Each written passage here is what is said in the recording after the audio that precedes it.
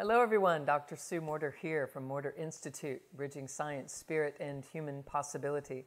I've been working with patients and clients and practitioners for more than 30 years about natural healing techniques based on energy medicine and quantum science. And so it is a great pleasure to bring all kinds of information to you regarding exchanges that I have with students and practitioners and facilitators that I'm working with.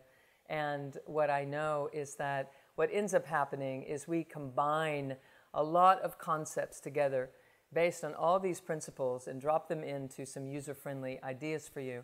And that's why we're here in this moment.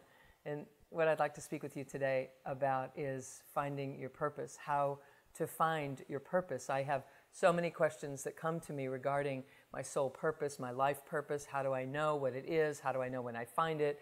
What is it that's happening there? Why can't I find it? I've been searching, I've been seeking, I feel flatlined, or I feel confused, or I pursue things, ends up not being my passion or my purpose.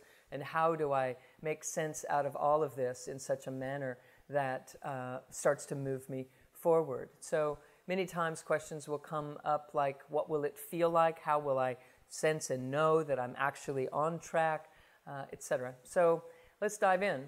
First, I want to set some groundwork for you, and that is that ultimately, if we are in our protective personality, if we are in our ego, or if we are in our wounded self, or our hurt self, or our frightened self, or our performing self, if we're in our performing personality, we can't find our purpose from there. It's a different language. It's a different radio station, a different vibrational frequency. And so, first things first, we have to stop the runaway train and ask ourselves some real pertinent questions.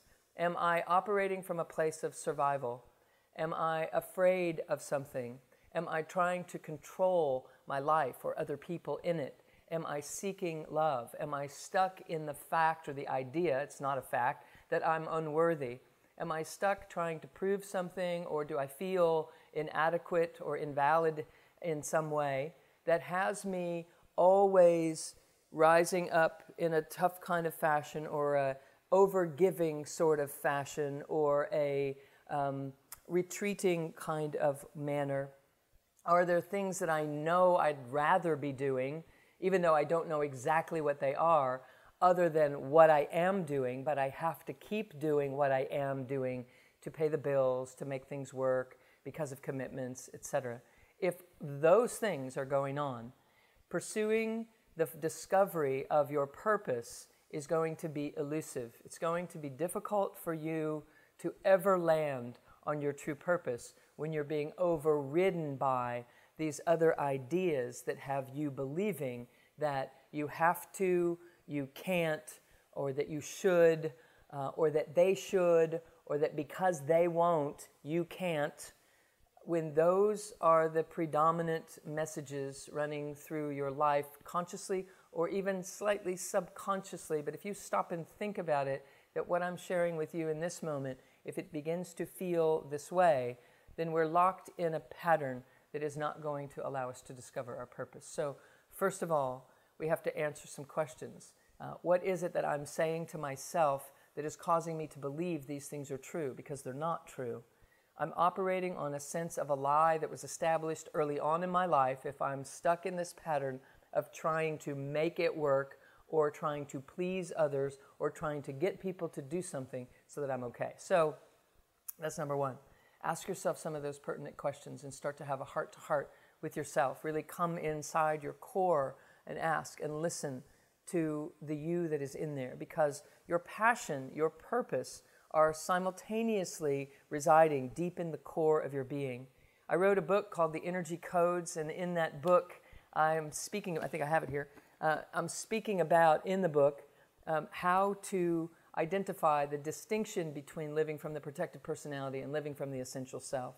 So when you start to apply those principles and the how-tos that are stocked in the book like mile high, what you'll find is that there's a way to come into your central core and relax and find a sense of self that maybe you haven't had before.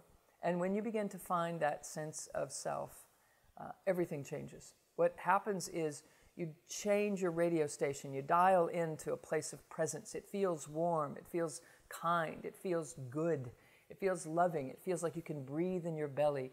It feels like you want to pay attention to what people are saying. It feels like you have love available. You're more interested in loving and learning about how to love yourself even more and to love other people even more than you are interested in controlling or winning, etc. So as that transition starts to happen, you start to drop into a place of abundance within yourself that is full of your purpose. It's filled with a passionate vibrational frequency that allows you to just delight in life, no matter what your circumstances are. And then you start to know, I'm moving toward the place where I would easily discover my purpose. I can give you some shortcuts here. Here's a tip. Your purpose is to learn to love yourself more. Your purpose is to awaken to your own magnificence. Your purpose on this planet is nothing more than to be your full, true, essential self, absolutely, unwaveringly, not abandoning yourself to please or to prove or to do or to succeed in some way, always bringing the whole self forward together simultaneously. That is your purpose. It's that simple. The ways for that to express outwardly is individual and unique to each of us, and yet it's exactly the same thing. We're here to learn to love. We're here to learn to manage the energies of our lives regardless of our external circumstances. In fact, because of our external circumstances, we come to know who we are when we learn to sit down and to breathe and to allow the true self to have the life that it came here to have. So use the principles in the Energy Codes book. Use the principles that I will teach you in the Energy Codes coursework, and allow this purpose to become so undeniable that it is the guide of your life every day. And it is my great pleasure to share these ideas with you, and I look forward to connecting with you live someday.